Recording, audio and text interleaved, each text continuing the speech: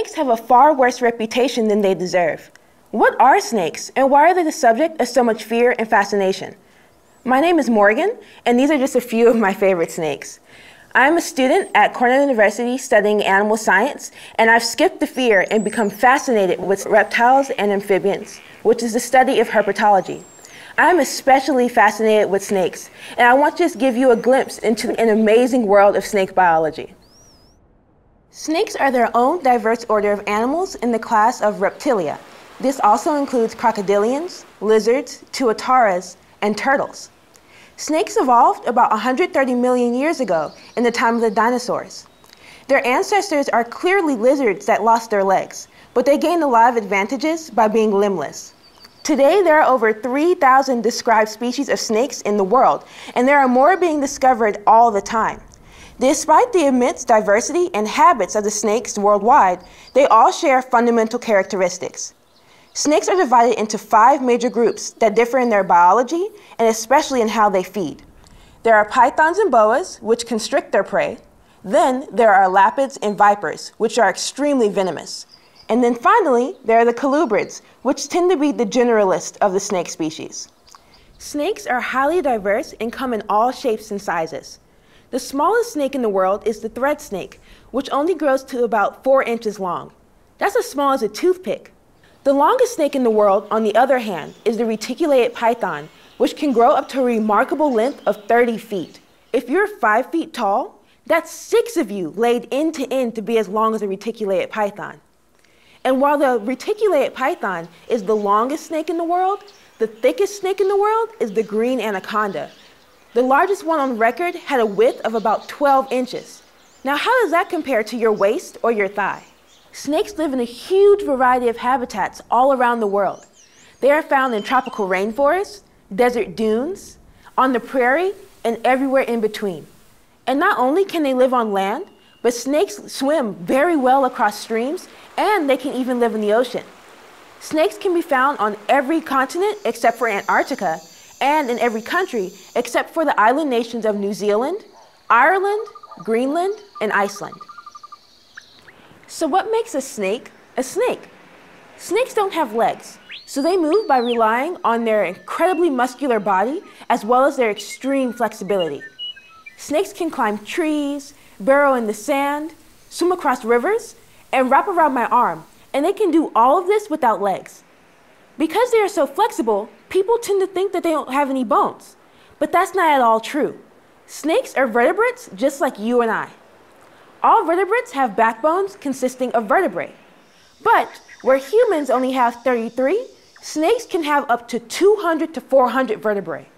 With all of those vertebrae, snakes can curve, bend, and twist in all sorts of ways that are just impossible for humans.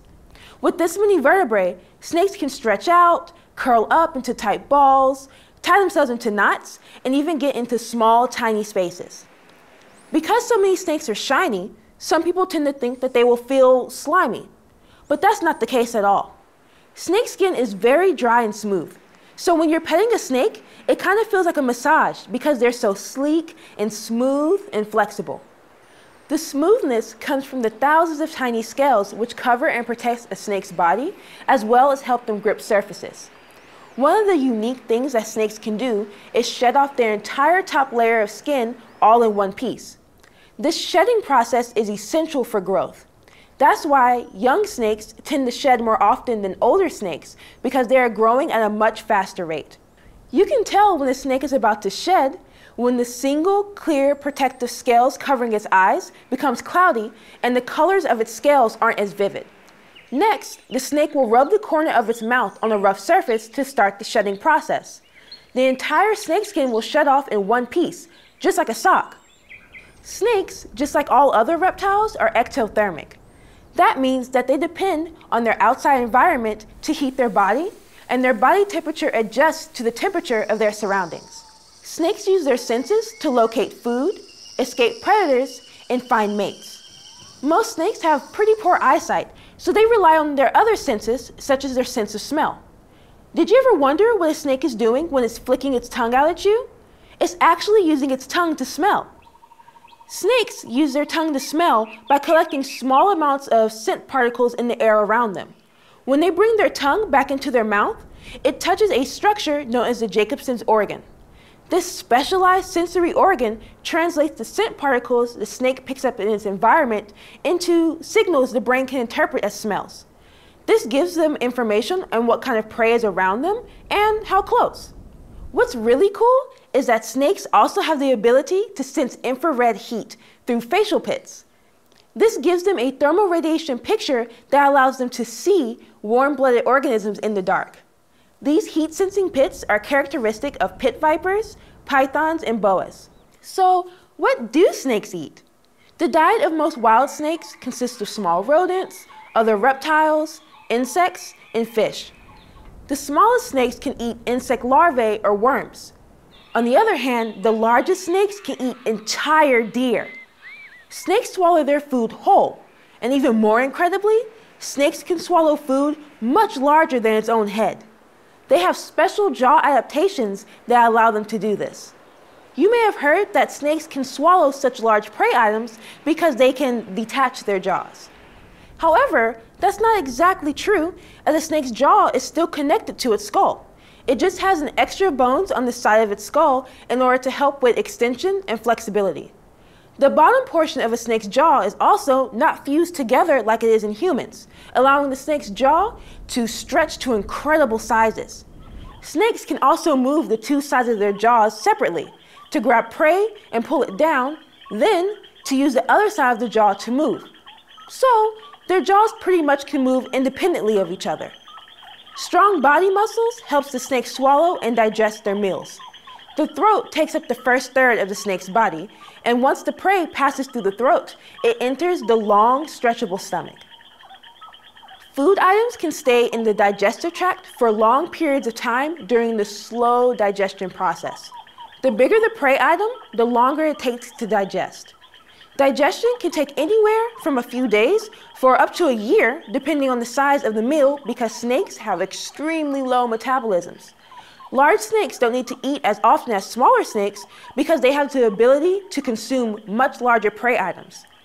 Some large snakes, such as reticulated pythons, can survive up to a year without food after feeding. Snakes have two unique approaches to killing their prey. The first is called constriction and involves the snake wrapping its coils tightly around its prey until the blood flow is cut off from the brain. Constrictors have rows of small, sharp teeth that face the back of their mouths and act as fish hooks to lock in their struggling prey. Most colubrids, boas, and pythons are considered constrictors. The second adaptation involves the use of venom. Venom is located in two glands in the head that connect to the snake's hollow fangs.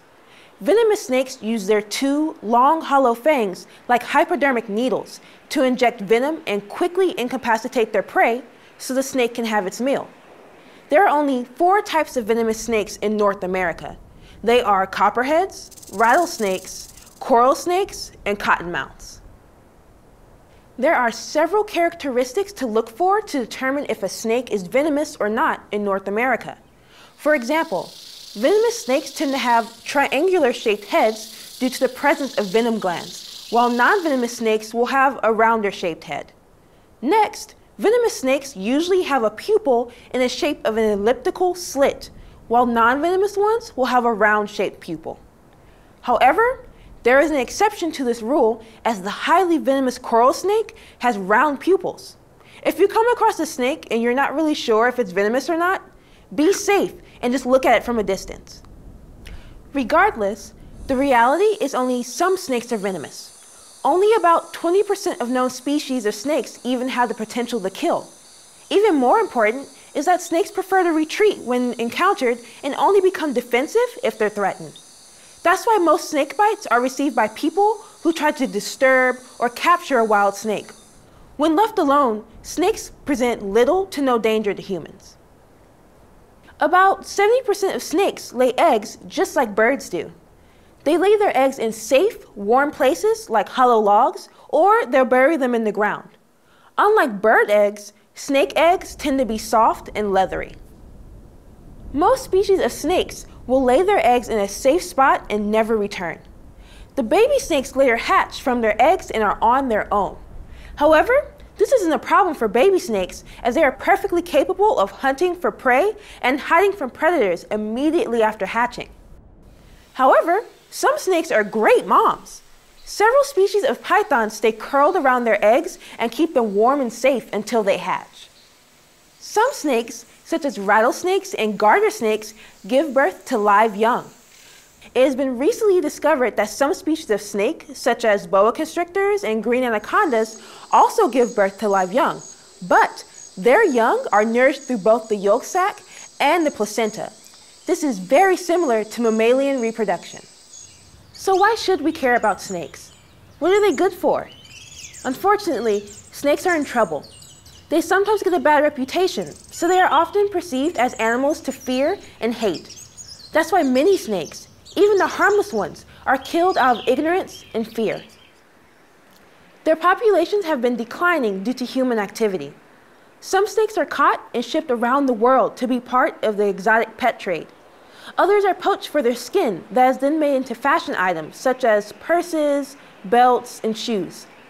Others are killed because people don't understand how important they are in reducing rats and mice and other pests. But perhaps the most detrimental impact on snake populations everywhere is habitat destruction. Snakes are being driven out of their native habitats to make way for highways, agriculture, and industries. Pollution, deforestation, and introduction of invasive species have also had negative impacts on many snake populations. Snakes are really important predators in many ecosystems. We don't want to find out what would happen in a world without snakes. Snakes are an important component of maintaining high levels of biodiversity. Snakes also contribute to modern medicine, as the unique properties of snake venom are being studied for uses in cancer reduction therapies. But most importantly, snakes are fascinating and unique organisms that can't protect themselves against what we are doing to them and the environment. So it's up to us to help them. I love keeping snakes. They are amazing animals and you can learn so much from them. I always make sure to only purchase captive bred snakes and avoid wild-caught ones. I also make sure to help teach others about how awesome and amazing these animals are. Many snake species have adapted extremely well to living with humans. So it's about time that we adapt to live safely with them and realize that they are incredible creatures worthy of our respect and protection.